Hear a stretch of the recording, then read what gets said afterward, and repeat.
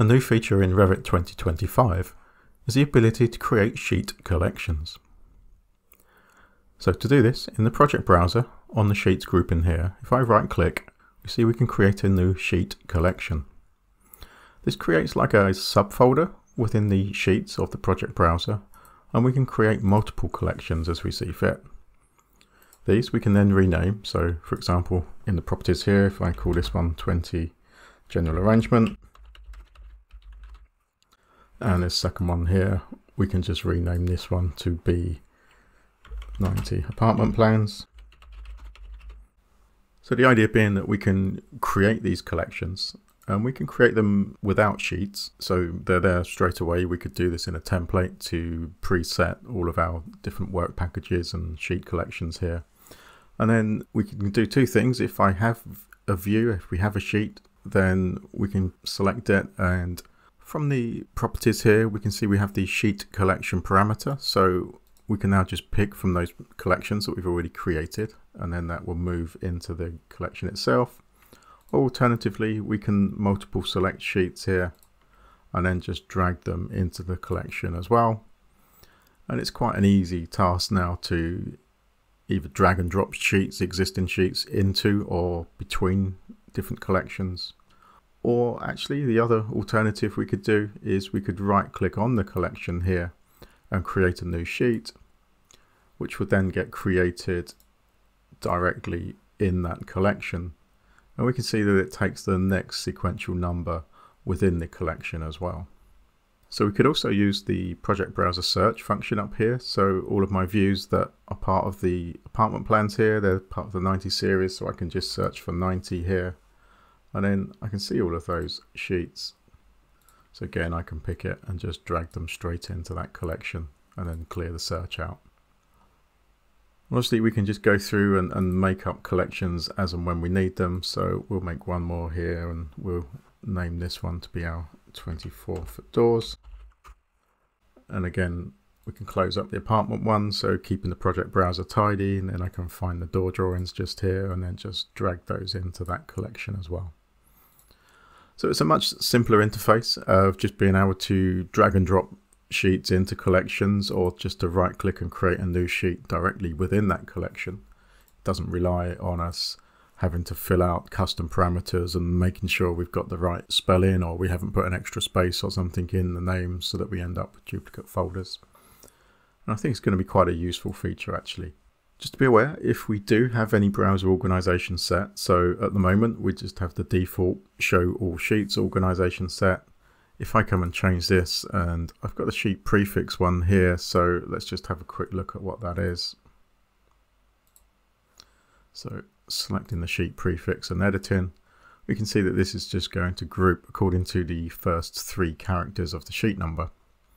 So if I do apply this, then this will be applied within the actual collections themselves, as well as within the overall project browser for the sheets. So any sheets that aren't in a collection will be listed out with the grouping that we've got, but also the sheets within the collections will get subfolders based on their prefixes. These will also be useful for printing as well. So if we come under the file menu here, and we'll go and export out some PDFs. And when we're going to select the actual sheets that we want to print now, so let's go into here, we'll make a new one and we'll call this one our GAs. And now looking at the list of sheets and views to select from, and on the filtering here, we can see that we have those sheet collections available to us as well. So again, if I uncheck all sheets, I can just grab the general arrangement ones here. And again, that's a nice easy way to go through and select what we need in terms of a print set. Just whilst we're here in Revit 2025, we've got another new feature, which is export in background for PDF export. So with this checked, the actual creation of the PDFs will happen in the background and it won't actually stop Revit from working. So it might take a few seconds just to get it up and running, but from that point on, you can carry on working in Revit, and in the background all of the PDFs will be created. So that's actually a really useful new feature that's going to save us a lot of time, meaning we don't have to sit there and watch the PDFs being created. Another part of the functionality we can have, so looking at the view here, we can see that we've got all of the section markers visible. If I activate this view and go into the visibility graphics here, then we can create a filter now. And this filter will look for the sheet collection parameter of the views that are placed on the sheet. I'll click Edit, New, and we'll create ourselves a new filter here, and we'll name this to be not 20 GAs. And then we can have this look for callouts, we can have it look for sections and elevations as well. So there's the elevations, and finally the sections. And then looking at the rules here, so we're just going to look for the sheet collection parameter, and we're going to say that that does not equal, and then we can see our collections here. So I want views that aren't part of the 20 general arrangement series, and then we'll add that onto our view here, and then we'll just turn off the visibility. So all of the section and elevation markers that aren't part of the 20 GA collection will be hidden. So we'll click OK to close that, and we can see that some of the section markers are now hidden, and the only ones that are visible are the ones that are placed onto a drawing sheet that's part of the 20 general arrangement collection here.